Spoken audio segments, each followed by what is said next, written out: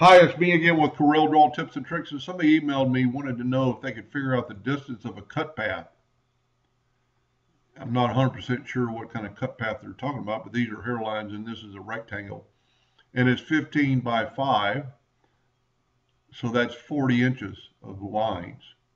And the way to kind of prove that in this fact, so you have to take this item and convert it to a curve for this to work. Go to range, or some of you might have object, and then convert to curve. Then you can open your Windows Docker's object properties. And right here you have a curve. I've already got it selected. So we have 40 inches. Now if we look on here, that goes away because this is not converted to a curve.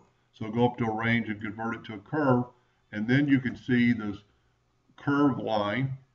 And this is 38.28011 because of the slope sides.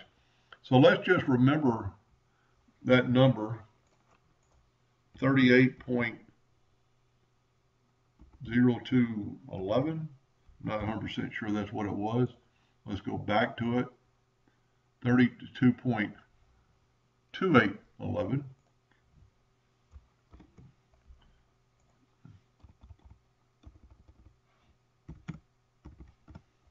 And that's what this curve is. Let's double check that. 38.28011. So we're close enough. I'm going to go ahead and change it.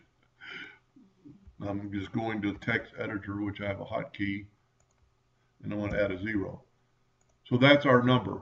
And just kind of prove this is correct, let's take this 2-inch box and put it in the middle and take our virtual segment delete key and delete that line in the middle. Now we've got a space, but we've also got to think about that it's still the same. It's not the same length, it's 2 inches difference. So now we got 36, which it was 38. So we've taken out that 2 inches. I was almost having to think you're going to have to break the path apart, but we actually deleted it.